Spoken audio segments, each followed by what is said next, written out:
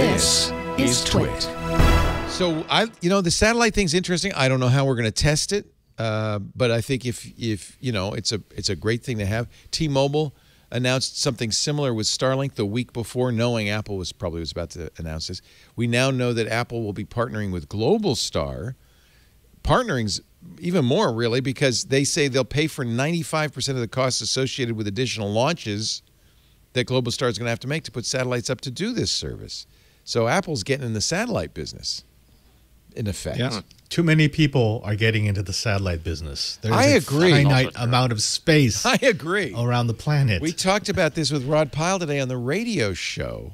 Everybody's launching satellites. In fact, so much so that in the next Elon Musk Starlink launch, there's another satellite company piggybacking on that.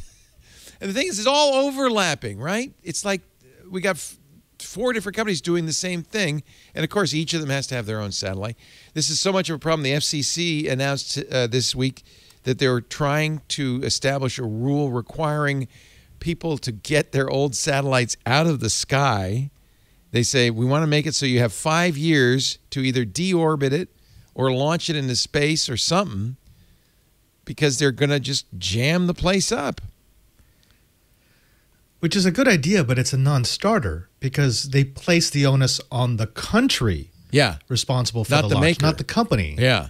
So unless every country starts putting down a huge bond for every satellite a company launches into space, they're going to get to a point where a company has gone out of business and now they're stuck with a $10 billion bill to deorbit a bunch of satellites. I know space is big. We know that. Even it's bigly. Orbital space is bigly. Big. But it seems like everybody and their brothers, with thousands. This is the wrong way to make a Dyson Sphere, people. Can we just have we just pause, take a break? This is not what they meant. Crazy. But we'll see ads in a year from Apple, from somebody who was on a mountain, broke their toe, and they couldn't get help, and they got satellite help. It could be me, to be honest with you. Okay. Me and my new watch. I think I would want that, and I think the crash detection's interesting. Both the watch and the phone have more accelerometers, better accelerometers, and also some sort of impact detection thing, right? Algorithms. In case you come to a sudden arboreal stop. Well, that coupled with a little West Wing reference there. I got it. Yes. Yeah, has a higher G-rated sensor coupled with the new algorithms. Yes. Right. Yeah. But what did they say? They said I missed it, but it's just some huge amount of G's, like 256. 200. Is that how many G's you get in a crash? If your watch experiences 256 G's, you're dead. It's like there's no other way for you to.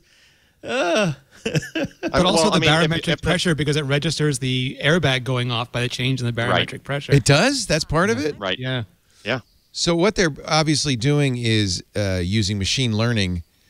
They showed a bunch of crashes, and they use machine learning. Well, what is it like? What is the change in the environment when you hit something really, really hard? And let's some of them stablecoin crashes, or is that different? Let's make a model, and then it will call emergency services. I know it's good for the ads. In fact, Apple even started the event with a big ad for this stuff. I like how the phone is in pristine condition while the car is out just being destroyed around it. One of my family members, shall not be named, got in a crash. She was fine. The only problem was her phone went flying out the window. And we never found it. So I think she shall not be named, but we'll give you enough demographic data to make it. I think. Well, she doesn't have a phone. Let's put it that way. 256 G's. Holy camole. All right. So this is clearly Apple doubling down on what Tim Cook has always said, which is that our next big business is going to be health. It's going to be protecting you. And I think safety. Health and safety is a very nice place for them to be in. They're already kind of owning the privacy space, whether it's marketing only or for real. They clearly own it. Now they're going to own this health and safety space. I think they're going to get to the point where people are going to feel like Apple's taking care of them. And it's non-contentious. Like, it's not something that people are going to yell or scream or complain about as like they might some other areas of business. We had seen a rumor that they were going to have temperature sensors, but what we didn't know is how much they were going to focus that on women, which again, brilliant, very smart. Although the marketing move is definitely smart. What do they call it? Retroactive ovulation? That sounds very sci-fi. It's cycle tracking via temperature changes. Yeah, but they won't tell you. Retroactive ovulation. Is that like an Elon Musk thing? It sounds like. I think it's because the temperature feature? changes happen like after or It's in the more about latter part of population. the cycle or something. They don't know your exact temperature, but they know how it's going up or down. It's a The relative trends, yeah. relative temperature. We knew that. In fact, I have an Aura ring that does the same thing. But I think it's very smart of them to focus on women's health for this thing, because neither Fitbit nor Samsung nor the Aura talk at all about cycle tracking. Apple, that was the #1 bullet point. They spent a lot of time talking about that. And then this thing about retroactive ovulation, I think they're trying to say, we can't tell you ahead of time, but we can tell you afterwards, or I don't know. I'll have to let this was big. Yeah. This was big at CES about 3 years ago. There was a company, I think, called Comper that was selling devices that would do this. They would actually do specifically ovulation tracking. And actually, I think Apple bought them, didn't they? Well, there you go. That might have been where they got the tech. Yeah. Yeah. Good on you, Apple, I guess is all I can say.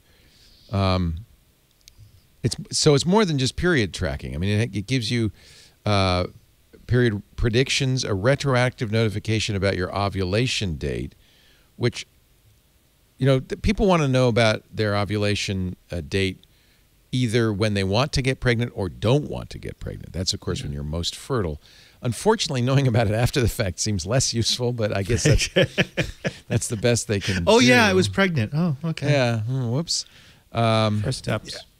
And again, probably one of the reasons Fitbit, which is owned by Google, Samsung, and Aura are having trouble doing this is privacy. We already know that many period tracking apps are, disclose this information to third-party data brokers. Very leaky. Very leaky. It's not a good word to use when you're talking about this. So, plus this takes a lot of the pressure off She-Hulk and Star Trek and Lord of the Rings, right? Because people can. That's right. I'm sorry. Finish that sentence. Wait a minute. No, I need him to tell me. I was just going to say, because people are so busy complaining about that, Apple actually focusing on features for women is going to give them a whole new sphere to lose their fragile little minds over. Oh, good. Thank goodness. Yeah, I wasn't sure where you were going with that one. All right. So these are all good features, and I think that there is a lot to be said for Apple generating this goodwill with its users. Right? We're here to protect you. We're here to protect your privacy. We're here to help you be more healthy. It's a good story. Both Mark, go ahead. On a whole, I mean, of all the majors, even though I'm not an Apple fan, I would trust Apple with my personal data more than I would trust Samsung, Microsoft, or any of the big ones. Yeah. Absolutely. Mm-hmm. Both Ben Thompson and Jason Snell did point out that the modern day Apple is much more interested in ARPU. We've talked about this before, the average revenue per user, in selling services. And in fact, interestingly, in the U.S., the iPhone prices did not go up. And I think they're charging less for the Watch Ultra than the comparable Garmin by a couple of $100. So Apple is either very sensitive to pricing or understands that it's more important that they get these devices in people's hands so that they can make money on services. That's been true since China Mobile. China Mobile, like they got Verizon and then they got China Mobile a few years after that, and that was the last big market for them to expand into, absent there being one day Apple stores on Mars. And I think that's the moment. And I think we talked about that on MacBreak for years, that they went from building up the iPhone to using the iPhone as a platform to build up not just services, but ancillary products like AirPods and Apple Watch. Yep. All of Apple TV, like all of those things are built, AirPlay, all those things are built on top of iPhone. And now they have expanded services from iCloud all the way through the stack.